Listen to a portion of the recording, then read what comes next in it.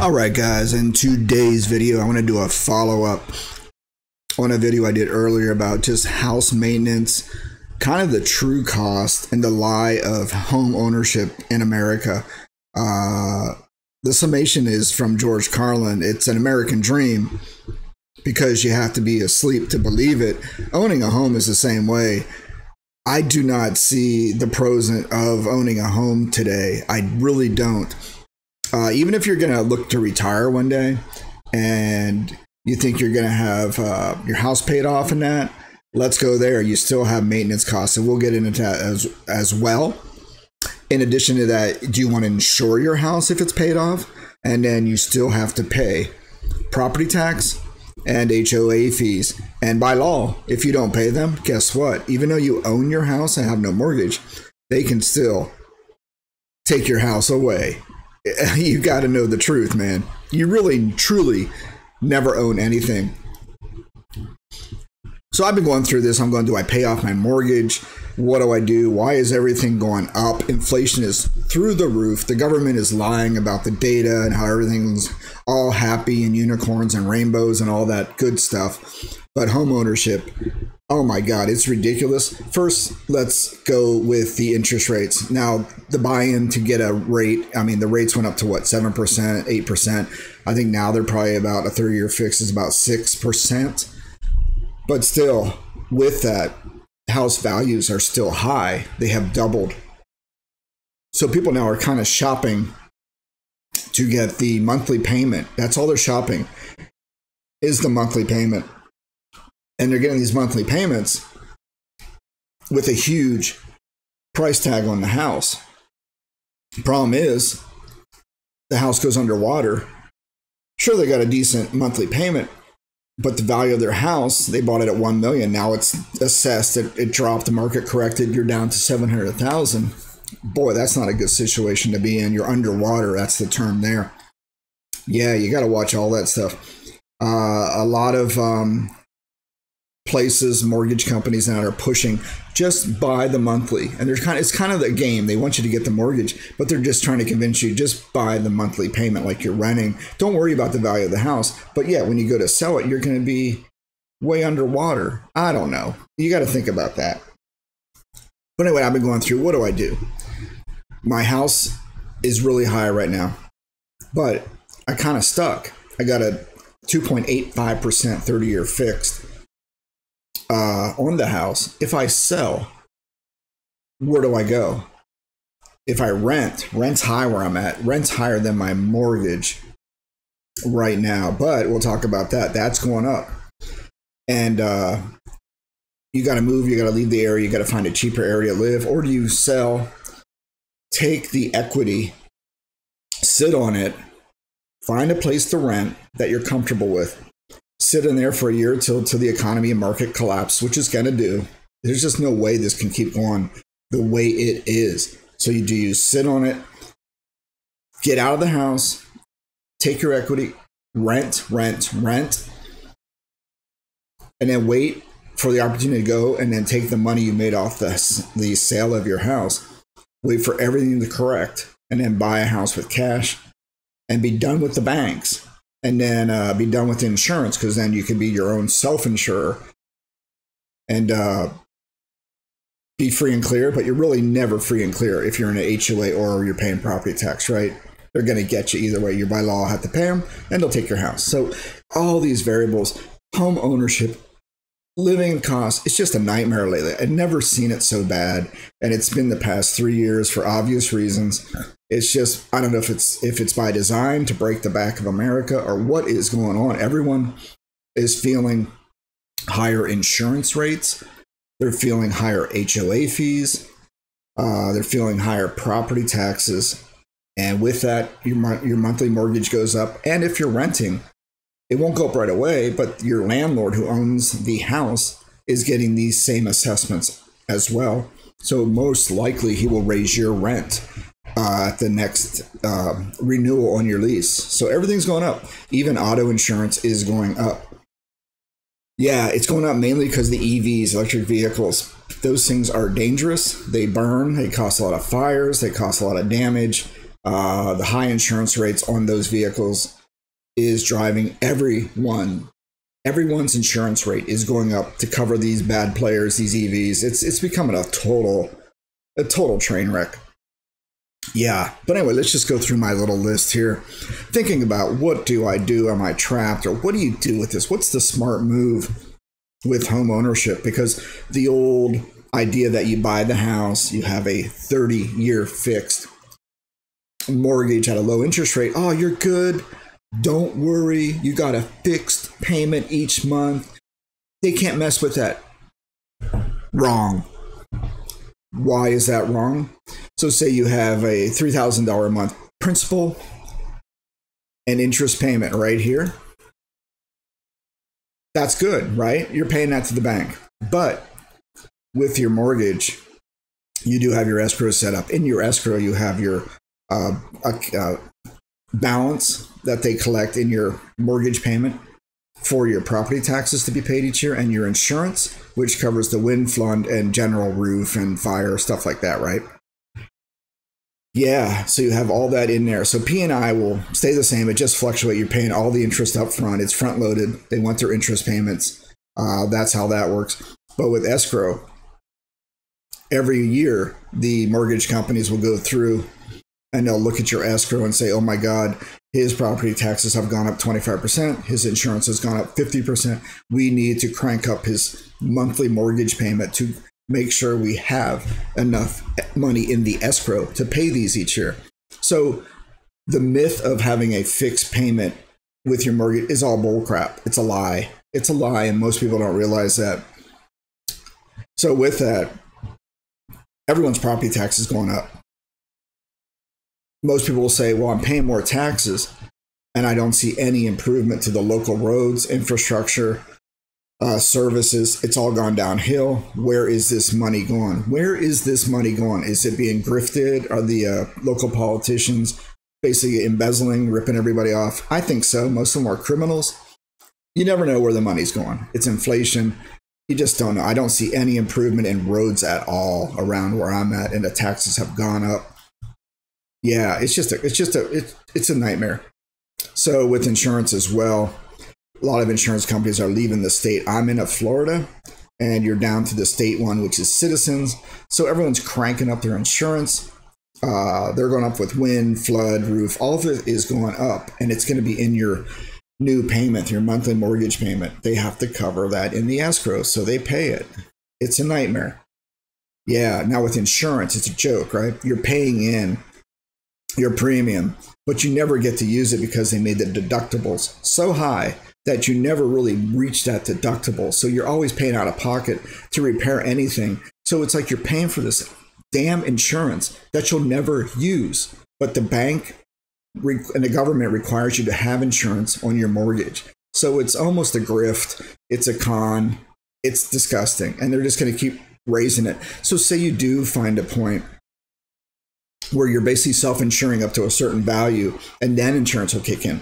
So say you have an $8,000 deductible and you have, $10,000 worth of damage. Okay. So you basically insured your house up to $8,000. You're going to cover that out of your petty little paycheck you have each month. And then insurance will kick in. Well, great. And then you're waiting to deal with these guys. They don't want to pay out. They're not going to write you a policy if they have to pay out. They're going to look at your situation, their tables, and realize this guy's a high risk. Let's not give him a policy. But if they do pay out, you're going to have to fight them to get that check. It's going to take a year or two to get your new roof on. It's a nightmare dealing with these insurance companies. They're all grifters. They're all criminals. Yeah, they're just there to take your money. And you're not going to get anything for it. And guess what? If you actually do get your check, you may have to call a lawyer and then pay him lots of money to go after these scumbags. You'll get your check. Then the insurance company is going to crank your premium even higher, thus increasing your monthly mortgage payment. You see how it works? It's getting bad, folks. This is the worst I've ever seen it. I don't know how people are going to survive. If you're on fixed income in that, or you don't make that much money, you're barely above water, I think a lot of people's mortgage payment is the majority of their monthly expense right now. In the old days, it used to be, 10-20%? Now it's probably like 80% of your freaking expenses just to live. It's gone so bad. America is done. I think it's over. The American experiment has failed. We've been co-opted by bad players, and they're just destroying the golden goose. Yeah, insurance is a bad thing. It makes me mad. Now let's make you even more mad. A lot of neighborhoods have HOAs, which are good and bad. Most of them are bad because they're run by bad players in your community that don't know how to run anything. And one down here, was it Haymarket or something like that? They were all caught on the HOA board embezzling money. They were raising fees, taking the money and buying sports cars and all this stuff. And they all just got slapped with a misdemeanor. It's amazing. Probably because they knew Bubba down at the DA's office, and Bubba was his brother, and they let him off with a little slap on their wrist. But they were embezzling money. And most HOAs are just corrupt. You got to keep an eye on them. Florida has a new HOA law where they pretty much whittled it down from 62 pages to 16. That shows you who has the money, who's influencing the local politicians. Whoever pays to play gets what they want. So they whittled it down basically where the HOA just has to notify you of meetings and agenda minutes and all that stuff.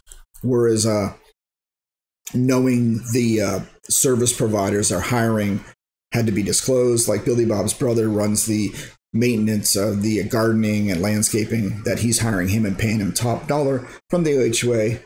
They wanted to make sure they disclosed that. I don't think they left that in. They took it out of that bill. Yeah, there you go. Now you know. All right, with the HOA, you have the assessments, your monthly assessment. They're raising all those across the board. With that, also, you have special assessments. They make special assessments so frequent, they almost become daily assessments, and that adds to your monthly payment as well. So here you got your principal and interest is your base, plus your assessment is your base. Add that onto your mortgage. Add in your escrow, property tax insurance, any increases there, that's your variable, and your HOA and special assessments are your variable.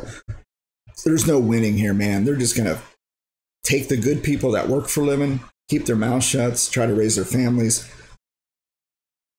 and they're just going to keep charging you fees because you're not going to do a damn thing about it. So HOAs are a nightmare. All right, now let's get into some more crap. Home maintenance cost. All right, this is another one people don't realize. Houses fall apart. Houses age. Houses in America are built really poorly. They're built from wood and staples and cheap nails, 2x4s. And they cut costs to save money. The builders need to save money by using less material, cheaper products, and almost sometimes poor workmanship. So over time, your house will start falling apart. They didn't treat the wood here. They didn't put pressure treated wood there, and you start getting dry rot. Your HVAC was not installed correctly, was oversized. The ductwork was kinked. It wasn't sealed appropriately around the intakes. Again, a lot of these guys aren't either good at their job or they just don't care. So having the ability to use your two hands and do a little YouTubing and figure out stuff, you can go mitigate any damages that can occur or failures of HVAC. Mine, they did not seal the intake, and in one place they had the insulation touching the intake, so it was sucking the moisture into the insulation and staining the ceiling. So I went out, figured it out, I fixed all that stuff, caulked it, drywalled it, and made a nice seal, so everything's nice and dry and running great right now. Then I actually had a HVAC come in because the stupid drip pan was all corroded. I'm like, oh, give me a break, right? I had them come in and they tried to charge me for a delivery, or a trip fee. I said, no, you guys, it took them 5 minutes to look at it. I said, no, I didn't pay that. But they wouldn't charge $1,000 to fix the pan. I said, no, here's where you got to use your brain. I went out to Home Depot, bought some Bondo, which is body repair stuff for automobiles, and it works for houses. And I just coated the pan, sealed it up with Bondo. That stuff's not going anywhere. It stunk the house up for a few days with chemicals, but it's saved me $1,000. But little stuff like that, you can mitigate your costs. You just got to use your brain. Yeah. So HVAC is a big one. A lot of time they don't install them right. They drip. They don't set the floats right, the on-off thing, and they don't give you the right filters. When you put the intake filters in, sometimes they give you the wrong ones, which are too thick. So it really strains the motor where it's not getting enough airflow. And then that really shortens the life of your motor and puts a lot of strain on the equipment. All right, enough of that crap. If you have a swimming pool, you'll notice sometimes the plaster, they did a shitty job putting your pool in. The plaster on one side will start cracking. And, you know, just like, oh God, there's another expense. Cleaning the pool, chemicals. Your pumps are designed to fail, like anything. HVACs, laundry machines, they are built to fail. If they weren't designed to fail, companies would go out of business. They are made to fail. They can make them better, but they don't. They are designed to fail. All right, next one is any area termite treatment. Yeah, you got to treat for these little bastards. Here in Florida, these little termites will eat your house, and you'll have nothing left. So we hired Truly Nolan. They came in. We paid them $3,000 for termite treatment. What a waste of money. Did not do anything. We actually had, in my earlier video, we had a little termite nest in the outside shed, which was attached to the house. He didn't even catch that, the inspector. It was so obvious because there was water coming in behind where they did the drip edge on the roof where they attached the shed. It was kind of a bad design to begin with, but the caulking shrunk and the water got in. The termites got in, and that's where they built their nest. Thank God. It was hardy board. They don't like hardy board. It was just on the surface of the hardy board. And the freaking Truly Nolan guys missed that. It was, I mean, show me you're bad at your job by showing me you're bad at your job. What a waste of money that was. So there was $3,000 flush, plus the monthly fees where they come around and just fake spray, act like they're doing something. Yeah, watch out for these termite guys, man. It's another scam next to insurance companies. But what we are going to do is we're going to tent the house. They call it tenting. You put a big tent over the house and they push in toxic fumes that can kill anything. We won't be here, of course, but I don't like doing this, but it's $5,600. Holy crap. So total treatment for owning the house for 6-7 years now is going to be almost at $10,000. It's freaking ridiculous. Whereas if I rented, I would just call up the landlords. Hey, you got termites. You want to treat this? Then I guess what? I go on my trip vacation to Mexico and come home. It's done. You know, but as a homeowner, you have to address that. You have to take care of this. Termite's a big thing. With termite, you have damage repair. And yeah, that can cost money. You got to learn to do it yourself if you can. Look for it, know what to look for, and any signs of damage. They like eating softwood, like crown molding, baseboards, all that soft pine stuff they get into. They love it. They'll even eat the freaking plywood on the outside of the house that's underneath your siding. But you got to really know what to look for in that. It's hard to find. But the shed thing, they should have found that. It was so obvious, man. I'm just really not happy with Truly Nolan. Yeah. All right. And insurance won't cover that. It's not part of the insurance. My deductible is so high, it doesn't reach it. It's going to be just me doing the work. I've done most of it now. I got to replace some of the hardy board planks and then rebuild the side of the shed, rip out the electrical because I don't need the electrical running there. So handyman, learn to use your hands and do this stuff yourself to save thousands of bucks. But when you get older, I don't know what older folks are going to do, or just some people are helpless. They got to hire services. They're going to be more money to hire labor and even to get the handyman and contractors to show up. Good luck. Good luck. You'll be waiting months, if at all, if they show up at all. And then they're going to charge you a lot of money. All right, dry rot. Obviously, wood rots. If you can, with fascia repair and corner board and stuff like that, you want to spend the extra and get the Aztec board, which is the polyurethane stuff. And then you can set and forget. Depends how long you're going to keep the house, but just get the stuff. It's not cheap, but it's going to last. It's not going to rot. And just caulk it all up, and then you're good to go. Now, the problem is there, if you have a 2-story house, are you comfortable getting up on a ladder? So you got to weigh that in. I'll go up to the second floor, but not higher. I don't want to fall and become a statistic.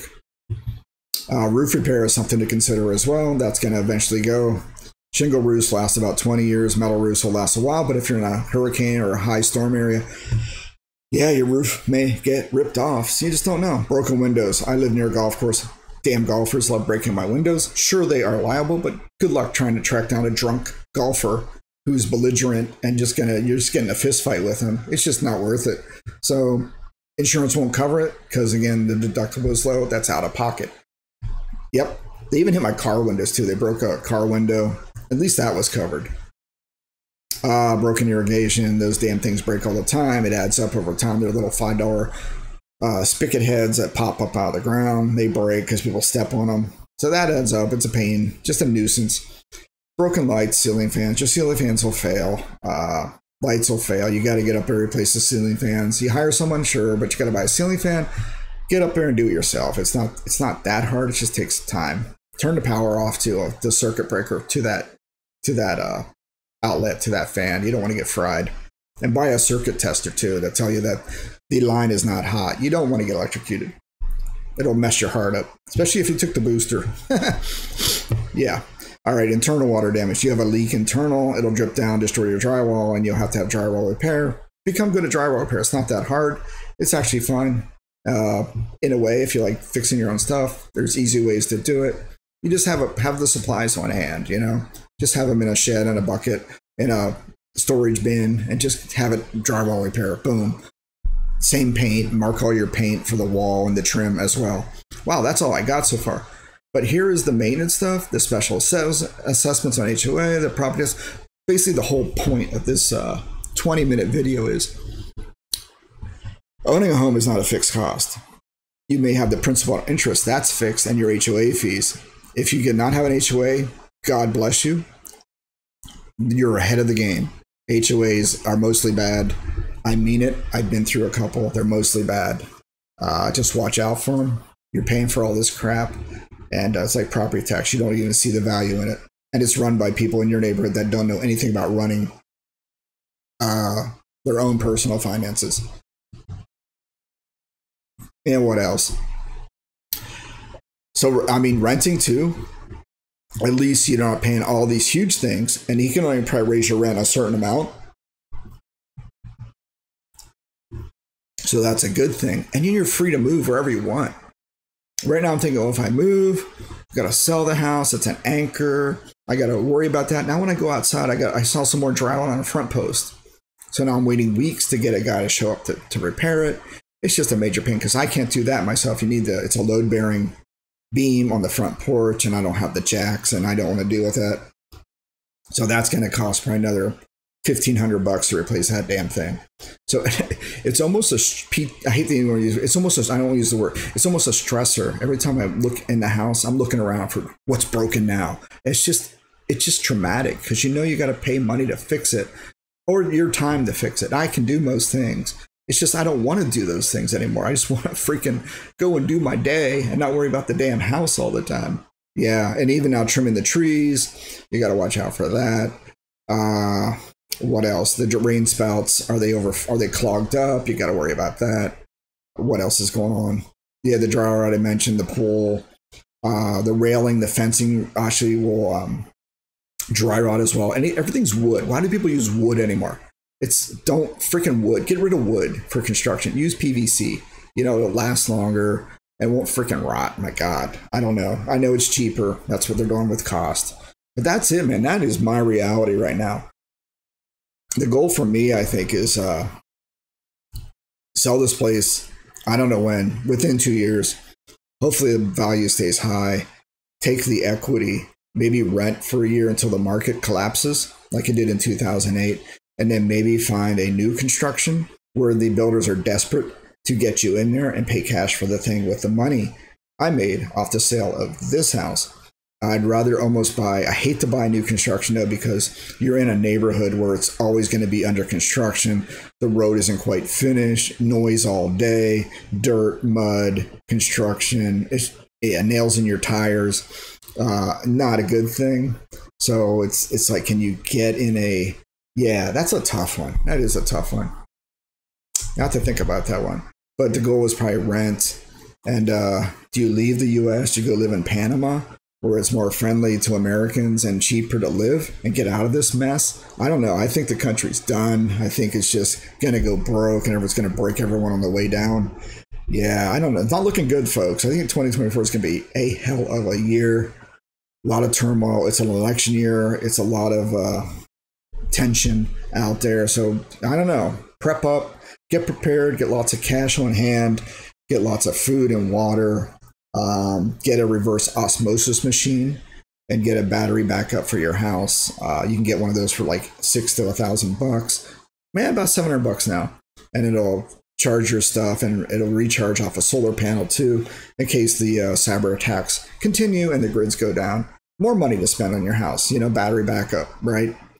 You just don't know, man. You just don't know. Anyway, I wanted to go through this stuff to show that the old myth of having a mortgage, you have a fixed cost throughout the life of the mortgage. You do not. It's going to go up almost worse than your rent because you got these high ticket items right here. Not counting stupid HOA crap. That's an annoyance that drives me up the wall. But you have these damn home maintenance costs, which will break your bank, man. If you're looking to save for a vacation or something, guess what? Boom, you got to go fix this crap. And it's coming out of your pocket. And it's not a good feeling. It's not a good feeling at all. Because money, to me, is freedom, is independence. When you're using that money, your opportunity cost of that freedom to pay for this crap, and then all your equity is tied up in your house, you're never going to be able to touch that equity.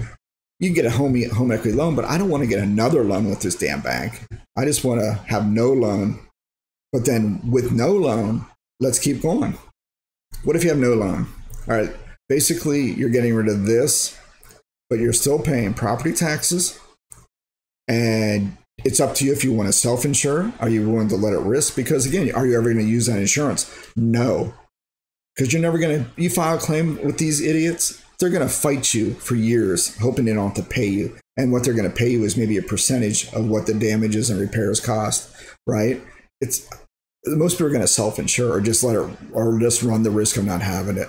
Yeah, and with auto insurance too, people are just going with liability just so they can't be sued to death. And I think the smartest move would be also is to go and set up a irrevocable living trust. Put all your wealth in a irrevocable living trust, and your house is under it, your assets are under it, your stocks, your bonds, your retirement, everything's under that trust. So if they come after you, they can't get anything because everything is in that trust. So that's almost my advice. And I need to pursue that. I looked at it. I just didn't want to pay a lawyer $1,500 to set it up. But it'd be nice to get everything under that trust. So people can't come after you, say you're in a car accident. It's like, sorry, you can't go after my house, my wealth, because it's in a trust. You can't sue the trust. You know, I don't have access to it. I don't, you know how it works. It does protect you. All right. That's all I got, guys. I know it's kind of depressing talking about this. When I was young, I always thought the world would be getting better as you got older. My God, it has gotten so much worse since the late 90s. It's all been downhill since the late 90s, like 2001. It's all been downhill. Everything's in decline, and it's not looking good. The future's not looking good for this country. I'm just being realistic, looking at how much it costs to live and pay all this stuff just for your daily living. It's a nightmare. And don't get me started on college tuition stuff. That's another video. All right. I think the only hope we have is a lot of the content on this channel is crypto. Bitcoin may be our only hope. I don't know. Let's pray. Go Bitcoin. All right. On that note, I am out. Let me know what you guys think about homeownership. What are your options? Should you sell, take the equity and rent?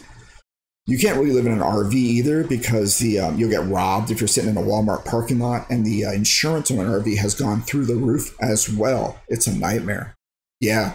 I don't know. I don't want to sleep in a parking lot in an RV. I don't want to do it. Maybe if you're doing YouTube videos, but even still. All right. Yeah. Post below. I'd love to hear your comments. Let me know. Trying to learn. I don't know. It just looks bleak to me. Cheer me up. Make me feel better. Give me some positive news. All right. Take care. I'm out.